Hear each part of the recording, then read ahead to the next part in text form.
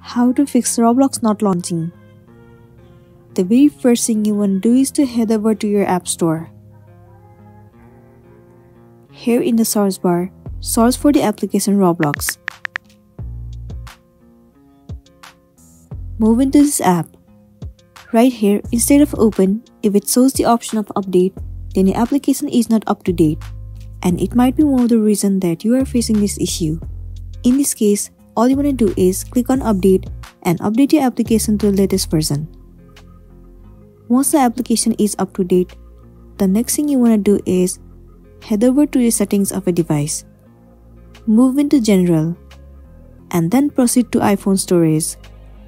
Over here, search for the application Roblox and then move into it. Click on offload app and then once again click on offload app. Offloading app means clearing the cache and the storage of the application. Clearing the cache and storage will remove all the unwanted bugs and make your application run smoothly. It might also fix the issue that you have been facing on Roblox.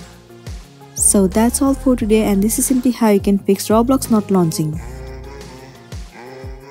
Make sure to smash the like button and consider subscribing if you found this video helpful.